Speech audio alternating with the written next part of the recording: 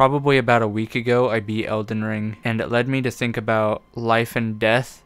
And I think that's pretty funny because there's a lot of death in that game. There's a lot of death in every From Software game. And I don't really know how to segue into what I'm trying to say, but it doesn't really have to do with the game itself, but I wanted to talk about the cycle of life and death. And for most of you, you probably read the title and you're like, Cujo, what the fuck is a Samsara? What boss is that, and how do I fight him? So I hate to break it to you, but Samsara is not a boss in Elden Ring. I'm sorry. Samsara is actually an Eastern philosophy concept from Buddhism that I first learned about through a book called Siddhartha. And if you want to know more about Siddhartha, you have your good friend Google, but I'll give you kind of a basic overview of what Siddhartha is. Siddhartha is a book about a monk who basically grows up the entirety of his life being a monk and then goes off on his own to kind of find the meaning to life in his own way. He becomes a rich person in a town, basically climbs to the top of the social ladder, decides that he's unsatisfied, and then goes back to a monk slash beggar type, but then he starts, what are they called? I can't remember. He becomes a fairy. That's what he becomes. But to kind of sum up what he figures out is he finds out about Samsara, which Samsara is the cycle of life and death. There's a moment in the book where he realizes that he's tired of everything that he's surrounded himself with, and then goes to the woods and then falls asleep and basically grieves the entire time. But then once he grieves, he wakes up again, and that's when he becomes the ferryman. And he completely flips his life around from being this rich merchant in a town to just kind of being a guy with no possessions who ferries people across the river. And then he acknowledges that he's going to get tired of that too, and he's going to move on to something else. And eventually he's going to die. Someone's going to be born in his wake, and it's going to be never ending. It's kind of weird to talk about this, especially when I'm talking about Elden Ring, but I feel like I kind of had the same experience with Elden Ring. If you knew me personally, or if you do know me personally, I've played almost every From Software game from Dark Souls onward, and each game that came out I got increasingly more and more invested in From Software games and was super stoked for them. And I remember when Elden Ring got announced, everyone was like super excited for this game. I was pretty excited, but not as excited as I was for Bloodborne, and not as excited as I was for Dark Souls. And even saying that, when I played through both those games, I actually got really teary-eyed at the end because the game actually ended. Like, there was no more content other than just replaying the game. Unless you count the DLCs, then I went back and I played through the DLCs. But Elden Ring came out, and that's probably their biggest project in terms of game. There's so much to play through.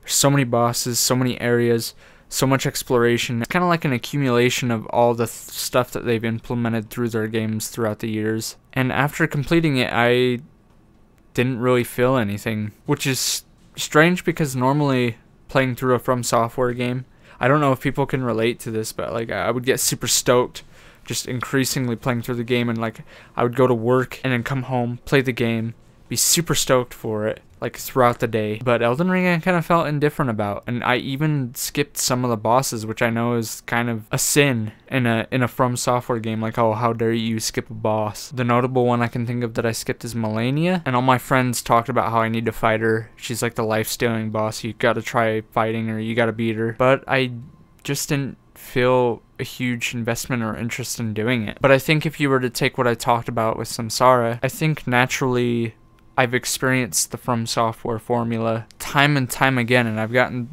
a lot better at it. So good to the point where like I didn't even really struggle with Elden Ring all too much. Like a couple bosses I got kind of stuck on, but for the most part I played through the game completely fine. Didn't even really use summons. Used the summon here and there. Used Mimic Tier, but didn't summon on any other players. Didn't really summon NPCs. I just used a big sword and thwacked a bunch of shit. But it's been this way with me for like a lot of series or just anything in general, even when it comes to music or movies or stuff that I like and dislike. It goes through its own cycle of life and death. So if I want to look at Elden Ring in this light, we can equate Elden Ring to Samsara, and we can equate Samsara to life and death. Understanding From Software, their games are kind of wearing down on me now. I'm not having as much enjoyment as I once did.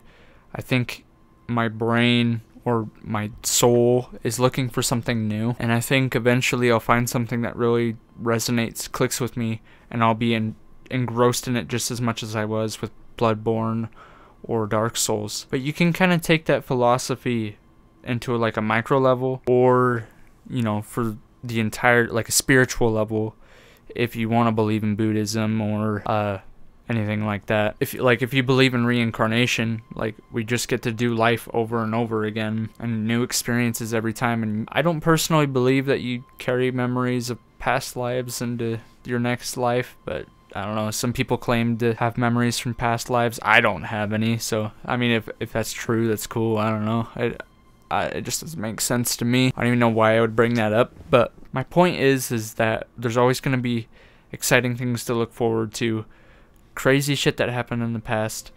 We might as well as enjoy things that we enjoy in the present moment. It's always going to change, and as long as you understand that, you'll never get bored, really, or you won't put yourself through the same experiences over and over. I think you'll naturally just get tired of the thing, understand that your desire for it's kind of dying, and you'll just move on to the next thing, and that's never going to end. So we just might as well enjoy it while we just keep moving on through life. If it's through Elden Ring or video games, Call of Duty, I don't know what the hell you're playing. Probably playing Elden Ring if you're watching this. Yeah, I mean, if you love Elden Ring and are like crying at the end boss, then maybe it's at that high point for you. But it's just something that I noticed was just me playing through Elden Ring. I didn't feel that much for the game, really. I just kind of played through it and was like, yep, that's from Software. It's pretty cool, pretty sick. They got jumped in a kind of Dark Souls game now, so that's cool. Yeah, if you agree or disagree with me, just let me know in the comments. It's kind of an abstract concept, but I wanted to talk about it. It had been sitting on my mind over the past week after I completed Elden Ring, so just wanted to kind of throw a thought out there. But if you watch this until the end, seriously, thank you so much. You could subscribe, like, all the YouTube shit, and I'll catch you guys later. So, goodbye now.